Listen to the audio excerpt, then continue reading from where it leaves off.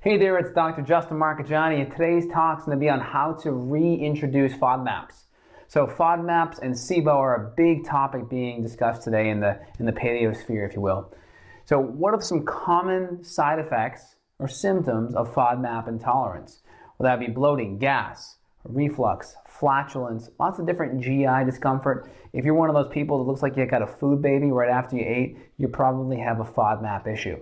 So what are FODMAPs? FODMAPs are fructo-oligo-disaccharide, monosaccharide, and polyols. They're just certain sugars that are found in certain fruits and vegetables and starches that can potentially feed bacteria, bad bacteria, in susceptible individuals. So again, we have this kind of ratio of good bacteria to bad bacteria, right? So the good tend to be a lot higher than the bad.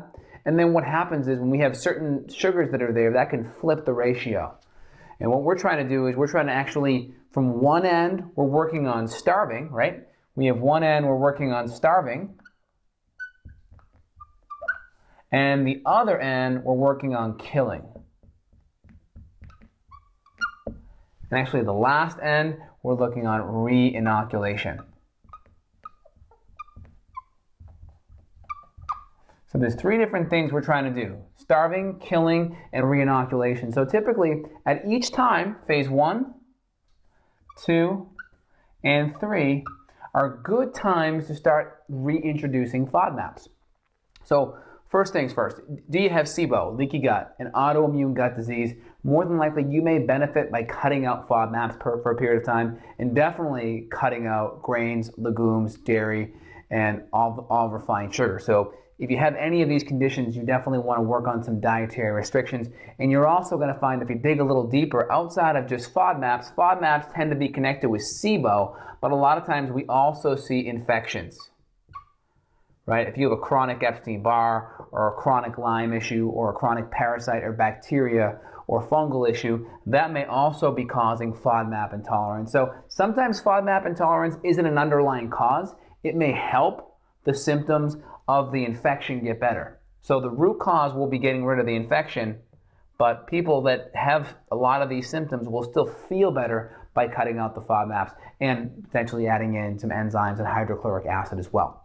So 1 and 2. So again, 3 phases: starving, killing, and re-inoculation. So let's talk about how we're going to actually reintroduce some of these FODMAPs. So phase 1, 30 days after we've cut out a lot of these foods, so 30 days into starving the FODMAPs, we're going to try reintroducing some of these FODMAPs back in. Now, really important, we're only going to add in the medium FODMAPs. We're going to add in the medium ones first. There's a list I'll put in the description below the video done by Aglia. She's a paleo dietitian that goes over which foods are low in FODMAPs, which foods are medium, which foods are high.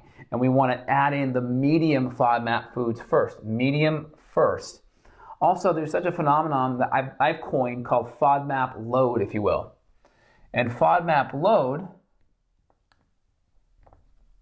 is nothing more than the fact of you eating broccoli for breakfast, asparagus for lunch, and maybe some spinach, or I should say not spinach, but onions or garlic for dinner. So the load of all those FODMAP accumulates, right? Kind of like the glycemic load.